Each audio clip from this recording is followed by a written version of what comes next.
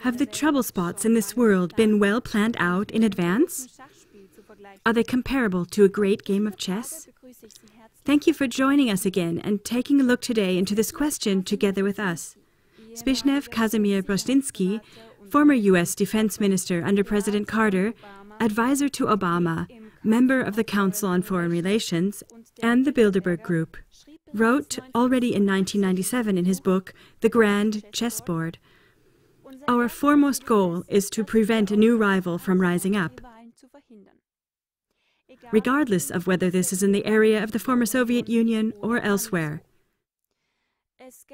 It should be avoided that enemy powers gain dominance over a region in which a new world power might rise up through wealth or natural resources.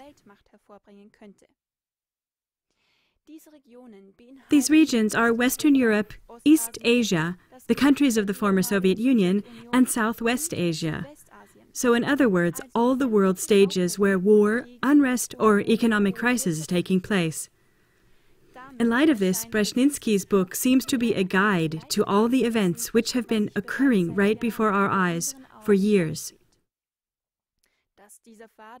That this central theme is a reality can be seen as well in the current arms build-up in the countries neighboring Ukraine.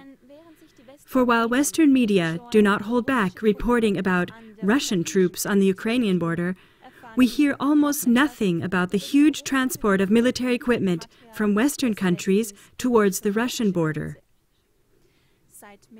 Since March, an aircraft carrier has been positioned on the Black Sea, fighter jets have been sent to Lithuania and Poland, and troops have been dispatched to the Baltic region, to Lithuania, Latvia, and Estonia.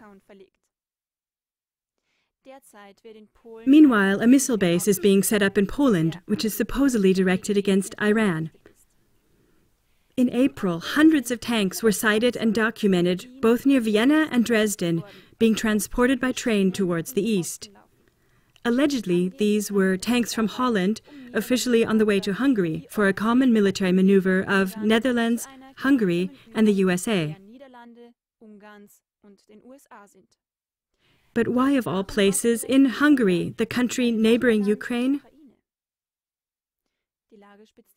A crisis is building up, and it is worth watching exactly what is happening and getting the big picture about the unrest in Ukraine. Watch our other broadcasts on the topic and study the correlations yourself. We at Klagemauer TV will support you with this. Until next time, and thanks for staying tuned.